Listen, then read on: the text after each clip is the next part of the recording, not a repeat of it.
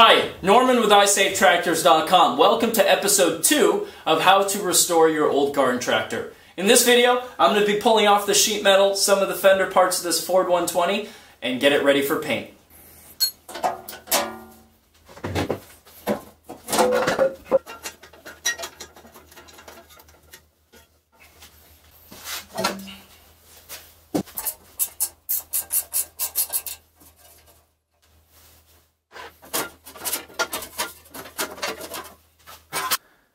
There are many ways to complete a garden tractor restoration paint job. In this video though, I'm going to talk about how to do it yourself at home using only an angle grinder, sandpaper, and spray cans. Let's begin with the paint removal. Now, it's best to paint all of the sheet metal, at least on the outsides, down on its bare metal. So in order to remove all the existing paint, you can either use a sandblaster if you have one, or you can use an angle grinder. I actually prefer using an angle grinder, and the disc I use are these poly discs right here. It's like a hard plastic material. A lot of different companies make them, and they are fantastic at removing paint without damaging your sheet metal. I've seen some people, and I myself have used flat discs before with a fine grit sand paper head, and they work great at removing paint, but they're also great at removing metal if you push too hard. But these poly discs are great. They will remove all the paint really quickly and not damage the metal underneath. It's also important to have some fine grit sandpaper. This is a little assortment of wet or dry sandpaper in the 220, 320, and 400 grits. These are great for smoothing out your metal after you use the angle grinder. Clean up any little tiny scratches, get anything that you missed, or any hard to reach spots with this kind of sandpaper. Now for the paint. These are the paints that I'm using for this Ford 120. I'm using a filler primer. I'm using a crystal clear coat enamel. I'm using high gloss enamels for the colors too. I'm using gloss white and sail blue for this project. When I paint, I'm going to typically put 3 coats of primer on, 3 coats of the color, and then 3 coats of the clear. Now, the problem with using spray cans, I mean, there are a lot of problems with using spray cans. It is best, if you're going to do a paint job, if you want the absolute best results, it is better to use a spray gun connected to an air compressor. But if you don't have those, or if you're limited on budget, you can still get a great paint job with rattle cans, but you have to know a few things going in. The first thing is the propellant used in spray cans is inconsistent. It's terrible, actually. So when you use like this can of white, you're only going to be able to spray about 3/4 of the paint in here.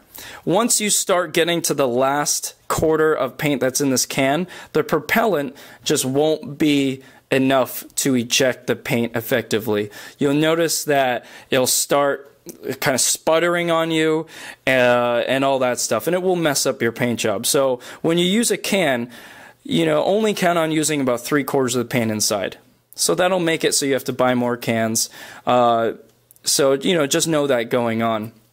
Also, the tips of them clog. So what I recommend to people is when you spray this spray can of white, only use it once. Even if you only use half of it for a fender, if you let it set overnight, don't use it again. I've tried to clean out the tips by letting them soak out in mineral spirits or paint thinner, and they never get perfectly clean to get a really nice spray.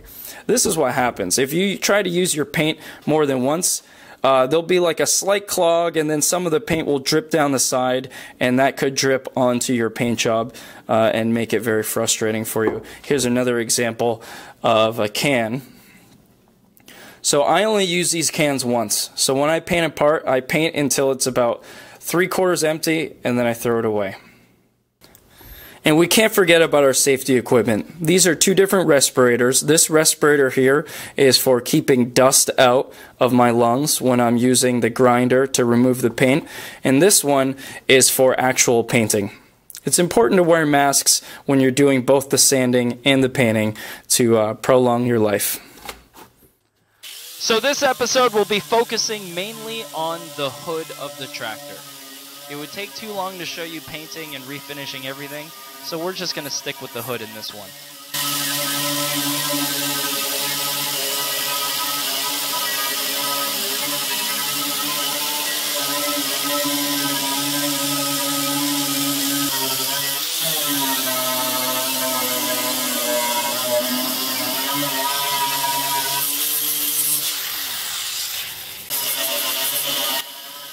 So as you can see, this poly disc on this angle grinder does a great job at removing the paint pretty quickly. Here I am using some fine grit sandpaper just to smooth out the metal before I lay the coat of primer down. And now I've moved the hood inside, and I'm just cleaning off all of the extra residue with a cloth. Before I used this dry towel, I sprayed it down with a degreaser and really made sure everything was clean. Now let's get to the painting. For this hood, I'm going to use 3 coats of the filler primer, followed by 3 coats of the gloss white, followed by 3 coats of the clear. Now when I do the primer, I'm going to prepare it, and then I'm going to paint the first coat of primer, wait a few minutes, second coat of primer, wait a few minutes, third coat of primer. And then I'm going to wait between 2 and 4 hours for everything to dry enough for me to dry sand the primer. I'm going to take that sandpaper that's behind everything, and I'm going to slightly sand off the primer to get it all nice and flat and uniform. After I do that, I'm going to wipe off all the dust off the primer, clean it all up with a tack cloth, and then I'm going to lay 3 coats of the white paint. I'm going to lay 1 coat of the paint, wait a few minutes, second coat, wait a few minutes, third coat. And then I'm going to wait a few minutes and then immediately jump into the clear. 1 coat of clear, wait a few minutes, second coat of clear, wait a few minutes, third coat of clear. And then I'm going to let everything sit for 24 hours. That is the best way to get a really nice, workable finish on your tractor. Check it out. Here I am now beginning to put the first coat of primer on this hood. Now the first several video clips in this section here are all being displayed in real time to you. That way you can see the speed and distance of my spray can. It's important to start and stop the spraying of the spray can after you've passed the material. That way when you first push the button on the spray can, if there are any like glops of paint or inconsistencies, it's not sprayed onto the material you're painting. And just look at how I'm going at a steady speed, going back and forth, making sure to overlap the previous pass. Now on this first coat of primer, I'm not trying to lay it down really thick. All I'm focusing on is keeping my distance, my angle of spray, and my speed consistent. I'm going to be following this with 2 additional coats, and that will help make everything fill in nice and smooth.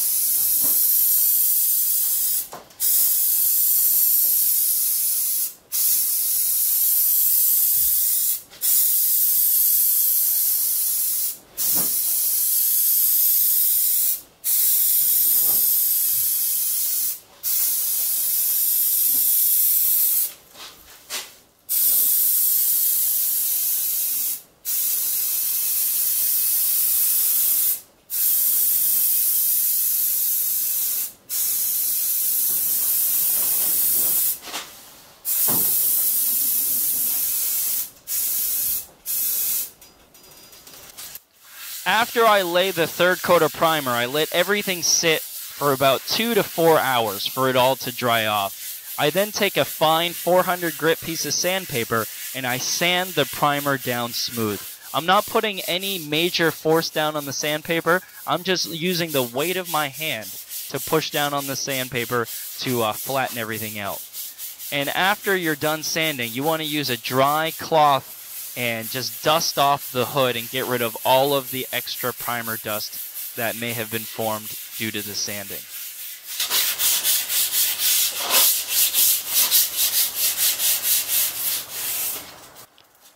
It's important to take your time on the hood.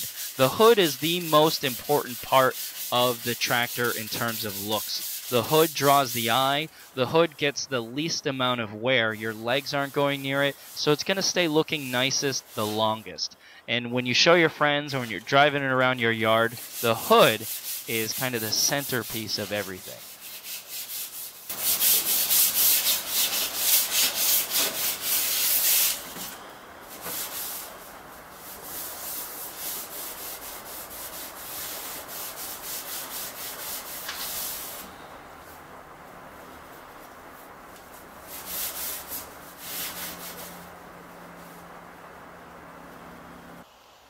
Now that everything is sanded down and dusted off, it's time to start laying the coat of paint. Here I am just laying the first coat down. Now pay extra attention to the way I'm using the spray can. I am beginning the spray before it reaches the hood, and I'm stopping the spray after it clears the hood.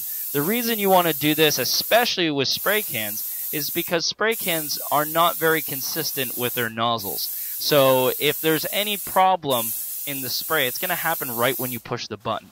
And you don't want that inconsistent spray to hit your piece. And it's also important to stop spraying after you've cleared it. That way there's no excessive buildup on the end of the material. And just watch how I'm going. I'm moving at a very consistent speed, moving at a consistent distance from the workpiece, and I'm overlapping each pass. And I'm not laying paint on heavy. I'm using very light coats, and I'm going to do it the same way for the next two coats.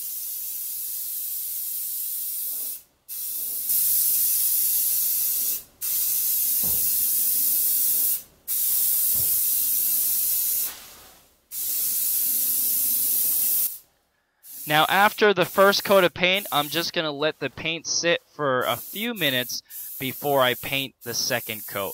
Depending on the temperature, all you have to do is wait 3 to 5 minutes, and then you can immediately go and apply your second coat. And it's the same thing. I'm moving at a consistent speed, consistent distance, finishing and ending the spray before and after the workpiece.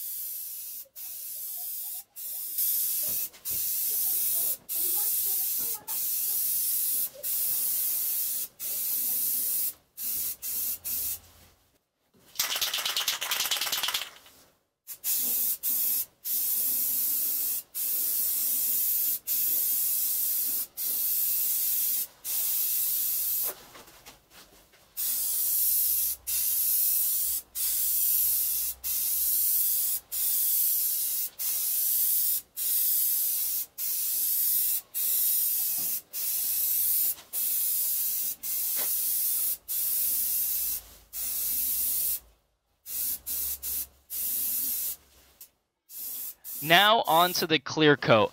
I don't wait 24 to 48 hours before I clear coat. I lay the clear coats on right after I lay the color on. All you have to do is wait 3 to 5 minutes after your last coat of the color paint, and then you can start laying the first layer of the clear coat. After the first pass of the clear coat, you just wait another 3 to 5 minutes, and then you lay your second, and then you do it again for the third coat of clear.